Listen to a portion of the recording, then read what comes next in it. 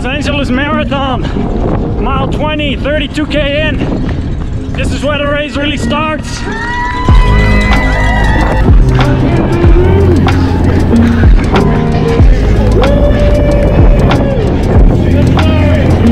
Give it everything you got. Everything.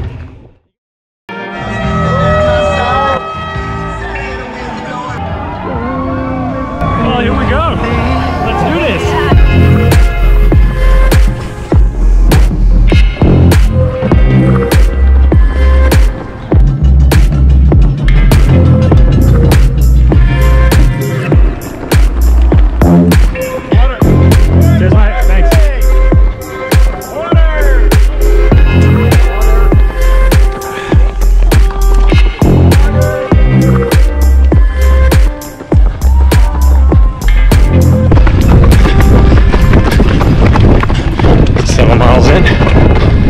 So good.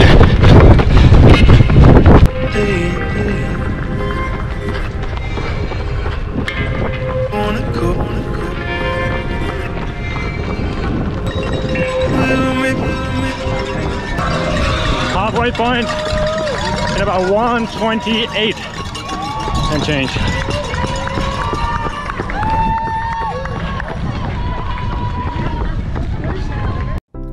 Real brief, so my plan for the marathon was that I didn't really have a specific goal finish time, although I thought I would be able to finish in around 2 hours 57 minutes. So that would be about a 6:45 minute mile pace or a 4:12 minute per kilometer. In the last 2 weeks, my family got sick and myself as well. So my wife, 2 kids and myself were out for several days. And I actually ended up getting an ear infection. So I was taking antibiotics up until 2 days before the race. So I definitely want to ease into the race. And the first 20 miles, 32K, I was going to plan on holding back and then using some of the hills to my advantage. And then at mile 20, 32K in, I would possibly pick up the pace if I would still feel strong at this point.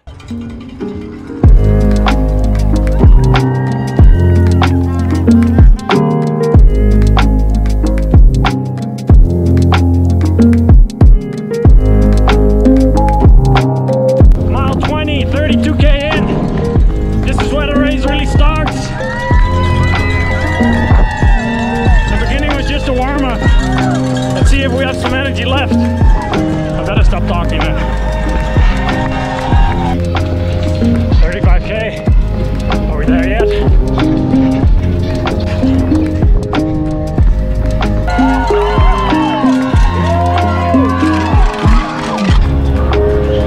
What's up, homie? Yeah, Jimmy.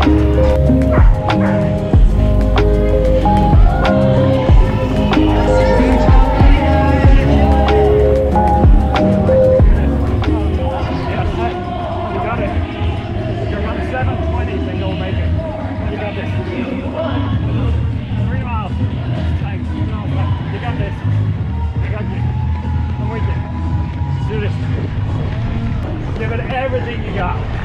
Everything.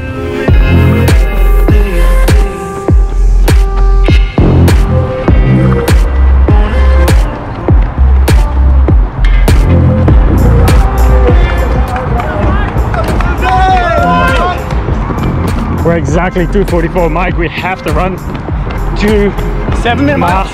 2 sevens and you're in. 2 7-minute miles. We got this. Yes.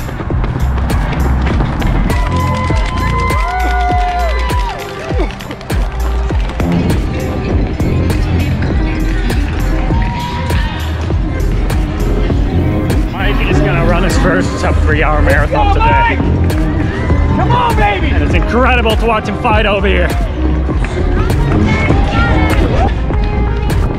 Turn those feet over, everything you got left. You're not saving anything else. Now's the time to battle, Mike. That a boy.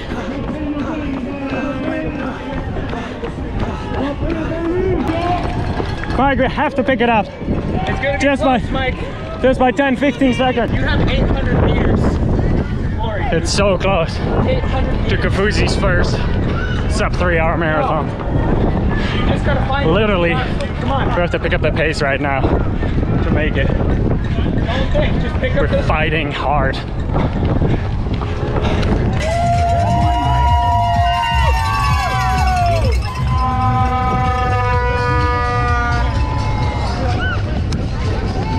This is it. Half a mile left to the finish line.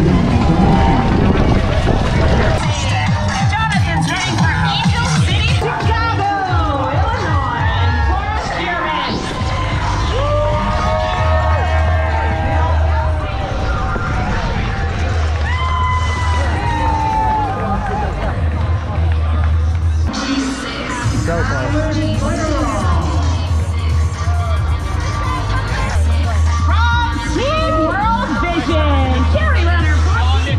You never know what's gonna happen on race day. Today was exactly one of those.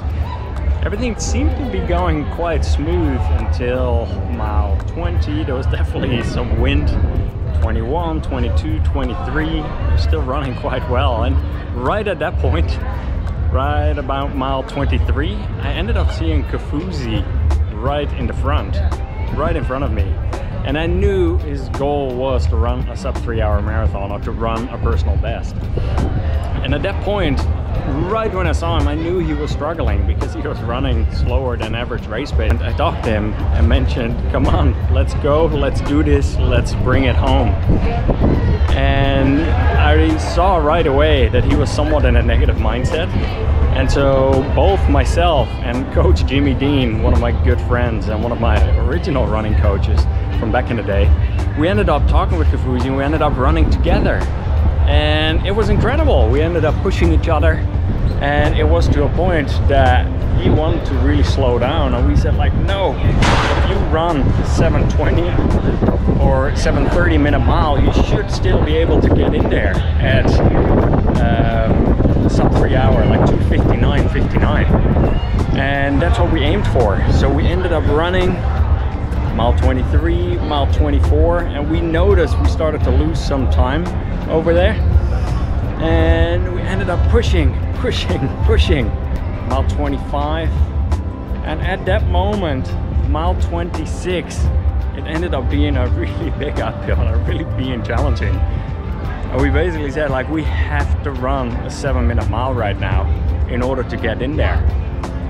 We were so close, yet we saw that Kofuzi was giving his everything, his absolute all.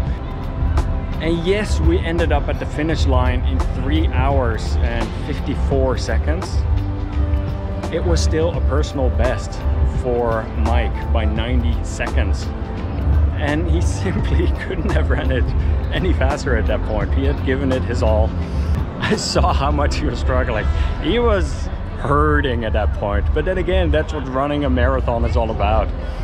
So we ended up having a really good time. We ended up, like, the energy on the field was so positive, and it was just really good to be finally racing again and being surrounded by other people. So